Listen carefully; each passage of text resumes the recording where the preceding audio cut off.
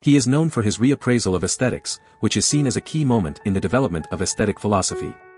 He is recognized for developing the concept of aesthetics as the study of good and bad taste in art, linking it with beauty. His name is Alexander Gottlieb Baumgarten.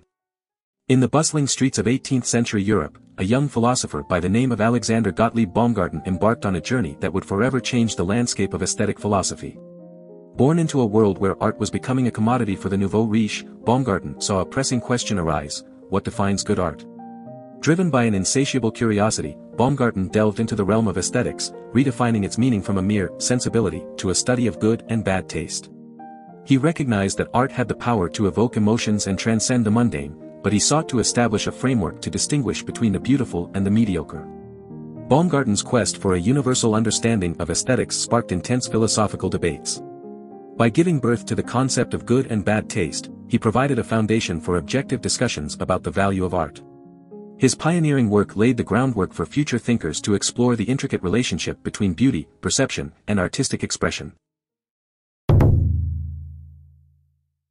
Alexander Baumgarten, a philosopher of the 18th century, revolutionized the concept of aesthetics. He appropriated the word aesthetics, which had always meant sensation, to instead mean taste or the sense of beauty, giving it a new significance. In his work, Baumgarten redefined taste as the ability to judge according to the senses, rather than relying solely on intellect. He believed that such judgments of taste were based on feelings of pleasure or displeasure. For Baumgarten, a science of aesthetics would involve deducing the principles of artistic or natural beauty from individual taste. He saw this as a way to understand and appreciate the inherent beauty in the world around us. Baumgarten's motivation for developing this idea may have been a response to the belief, put forth by Pierre Bonauers in the late 17th century, that Germans were incapable of appreciating art and beauty. Baumgarten's philosophy on aesthetics has profound implications for our daily lives. By recognizing that our senses play a crucial role in our perception of beauty, we can cultivate a greater appreciation for the world around us. Instead of solely relying on intellect, we can tap into our senses to experience and judge the beauty that surrounds us. This understanding allows us to find pleasure and meaning in the simplest of things, whether it be the sight of a blooming flower or the taste of a delicious meal. In essence, Baumgarten's work reminds us to embrace our innate ability to appreciate beauty through our senses. By doing so, we can find joy and fulfillment in the aesthetic experiences that enrich our lives. Baumgarten's redefinition of aesthetics not only changed the way we understand beauty but also offers us a valuable tool for navigating the complexities of our daily existence.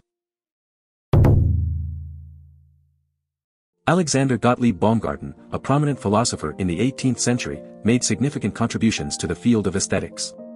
However, his ideas were not without controversy and criticism. In 1781, Immanuel Kant dismissed Baumgarten's aesthetics, stating that it could never contain objective rules or principles of natural or artistic beauty. But 9 years later, Kant himself adopted Baumgarten's definition of aesthetics in his Critique of Judgment. He embraced the notion that aesthetic judgment is subjective, based on internal feelings of pleasure or displeasure rather than qualities inherent in external objects. This marked a shift in the understanding of aesthetics. Despite Kant's endorsement, Baumgarten's ideas faced further criticism.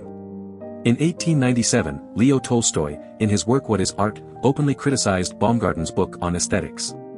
Tolstoy opposed Baumgarten's concept of a trinity of good, truth, and beauty, arguing that these words lacked a clear meaning and hindered the understanding of existing art. Tolstoy believed that good, truth, and beauty were separate entities that could even oppose one another. While Baumgarten's theory of aesthetics had its limitations, he played a crucial role in shaping German aesthetics. According to Frederick Copleston, Baumgarten extended the philosophy of Christian Wolff to new territories and demonstrated the legitimacy of philosophical analysis beyond abstract logical reasoning. Baumgarten's ideas continue to be relevant today as we grapple with the subjective nature of aesthetic judgment. His work reminds us that our perception of beauty is deeply personal and influenced by our internal feelings.